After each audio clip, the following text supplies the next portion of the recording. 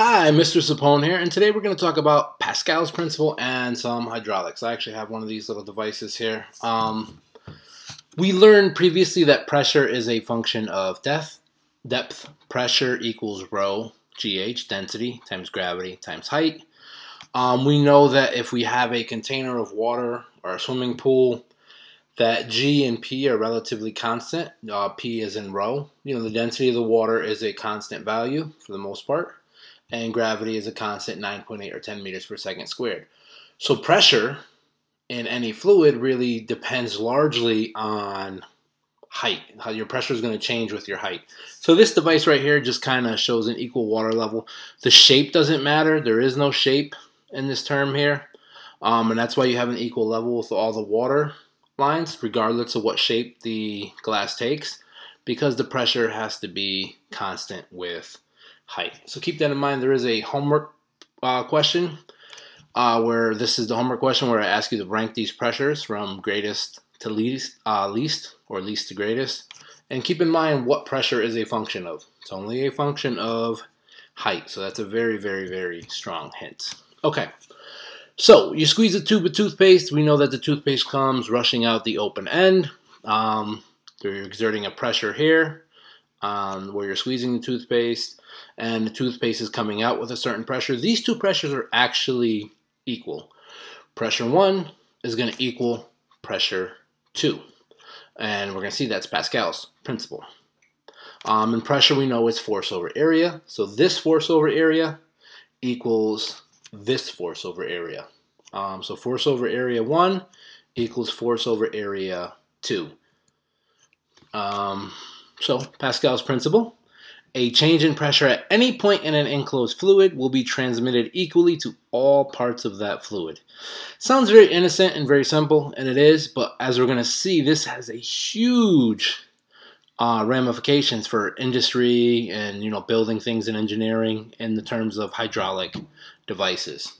So this is a very, very simple and innocent looking statement, but it's huge in terms of industry and engineering.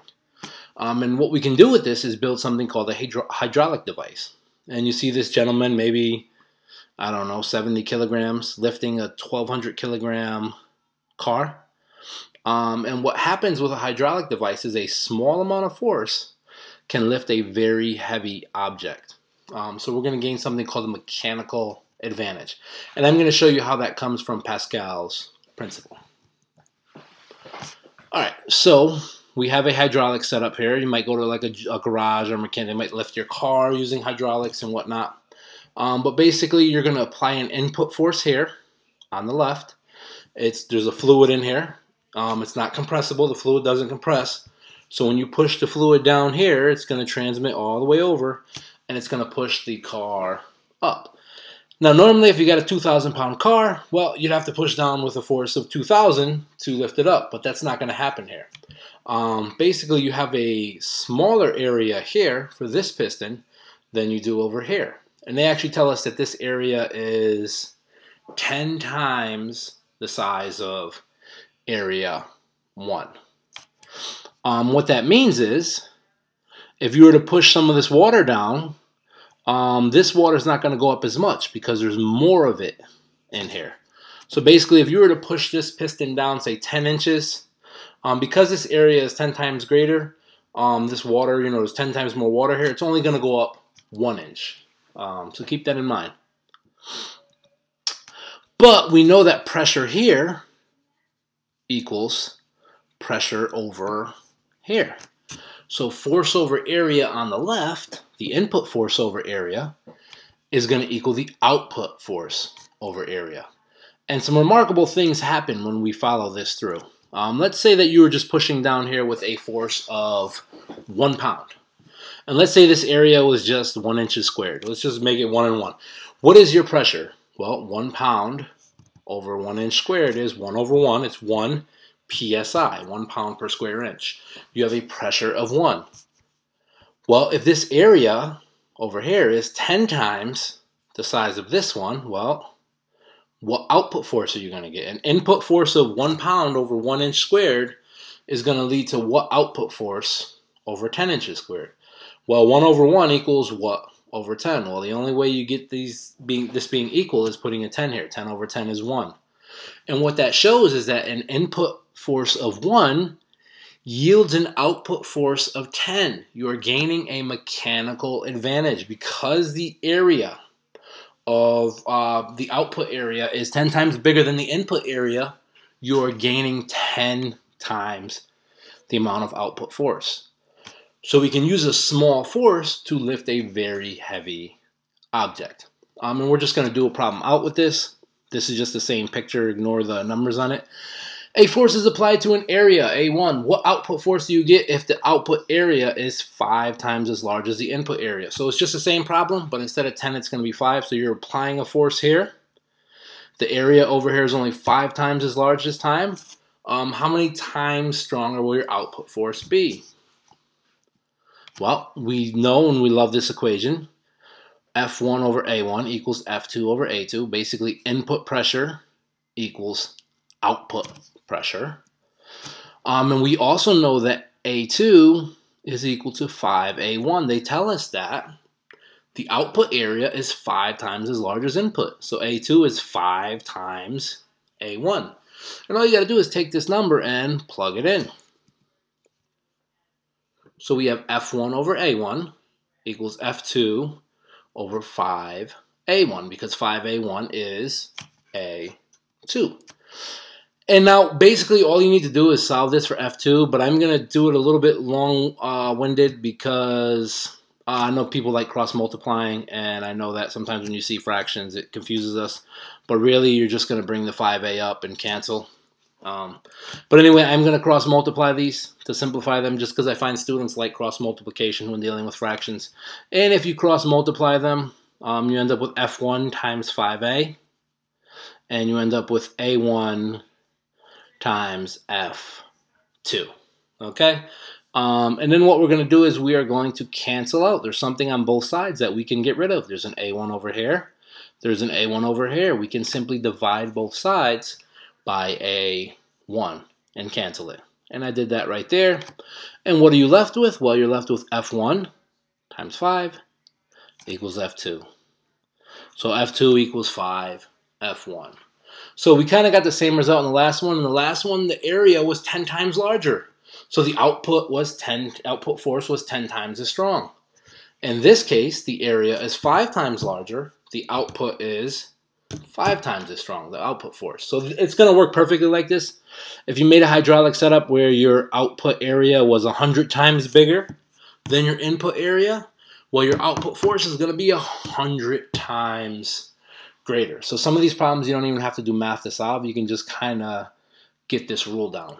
And so whatever times the output area increases, so does the output force. And this gives us what we call a mechanical advantage, and that's where your output force is greater than your input force. Okay, so let's solve one problem with this because I think you have a few problems on your homework. A hydraulic lift uses Pascal's principle to lift a 19,000 Newton car.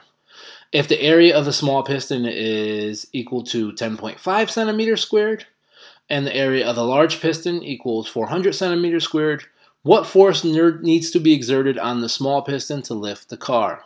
So, we are working with the formula pressure 1 equals pressure 2. Force over area 1 equals force over area 2. Input pressure equals output pressure. And what we got to do is figure out these variables. What are they asking us for?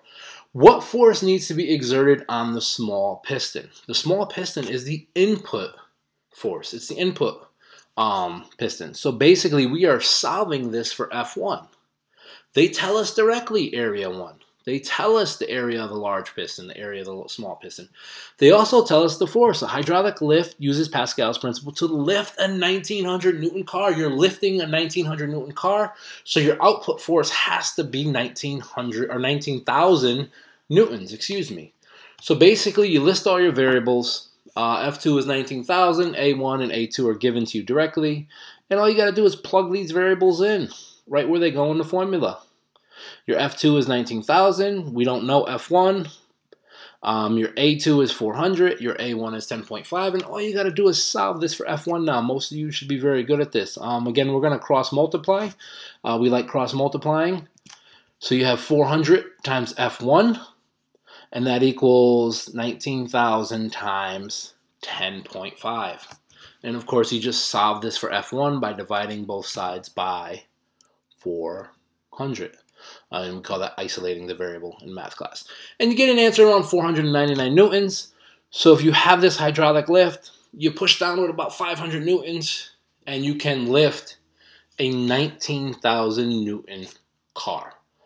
That's pretty cool, that you can gain such a large mechanical advantage, and you could lift something very, very heavy that you otherwise would not be able to lift without knowing some physics. And hydraulics are used not just to lift cars and stuff, but brakes, cars, airplanes. We definitely have hydraulic brake systems. Pascal's principle explains why when you're laying on an air mattress out in the woods and there's rocks, well, pressure is distributed evenly, so you don't actually feel these little bumps and stuff. Some other places where hydraulics are used, this right here is a hydraulic lift. There's hydraulic jacks.